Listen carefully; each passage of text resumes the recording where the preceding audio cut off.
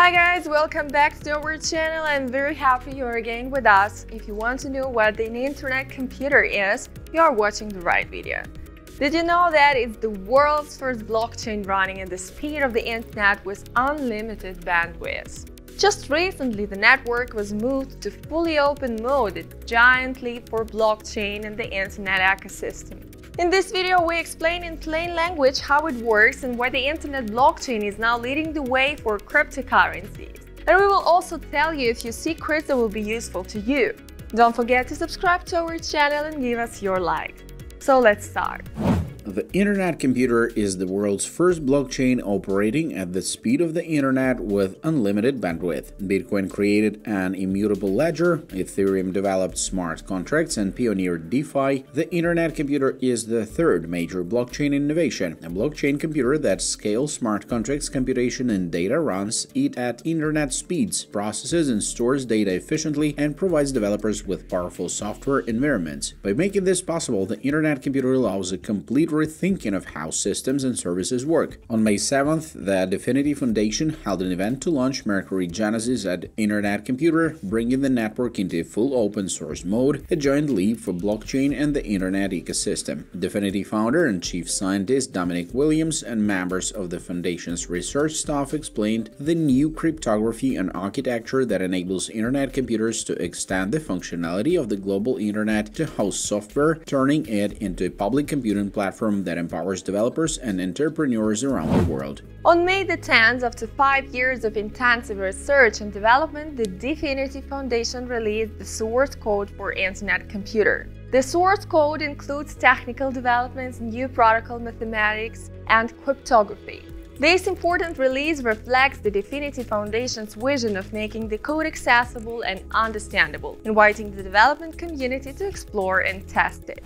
One of the elements that make ICP unique is the network nervous system, which is responsible for controlling, configuring, and managing the network. Data centers join the network by applying to NNS, which is responsible for setting up data centers. Although the NNS itself has an open control system, it controls permissions to participate in the network. In a sense, it plays a role equivalent to ICANN on the internet, which, among other things, assigns autonomous system numbers to those who want to use BGP routers. NNS performs a wide range of network management roles, including monitoring host machines to look for statistical anomalies in the internet computer network that may indicate poor performance or improper behavior. NNS also plays a key role in the token economy of the network. NNS generates new ICP tokens to reward data center-driven nodes and voting neurons on the NNS, and this is how it makes decisions on the proposals that are submitted to it. When NNS creates new ICP tokens to reward data centers and neurons, it causes inflation. Eventually,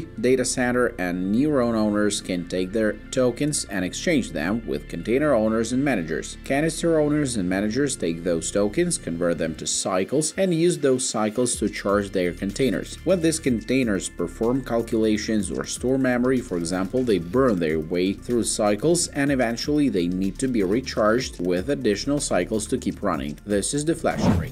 To understand the internet computer, you must understand the concept of subnets, which are the fundamental building block of the entire network.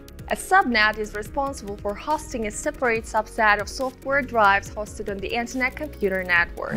A subnet is created by combining node machines that taken from different data centers in a manner controlled by NNS. These node machines communicate via ICP to symmetrically replicate data and computation related to the software drives they host. NNS aggregates nodes from independent data centers when building subnets. This allows the ICP protocol math to ensure that subnets are tamper-proof and unstoppable using Byzantine fault-tolerant technology and cryptography developed by Dfinity. Although subnets are the basic building blocks of the entire internet computer network, they are transparent to users and software. The internet computer also provides subnet transparency in other ways. The NNS can divide and merge subnets, for example, to balance the load across the entire network. It is also transparent for hosted containers. When you load your canister into an internet computer, you have to choose a specific type of subnet. There's actually a specific subnet that hosts the NNS, but you cannot load your canister there. Instead, you must choose a subnet type such as data, system, or fiduciary. An Internet ID is required to log into the NNS application. If you do not have an Internet ID, you must first create one.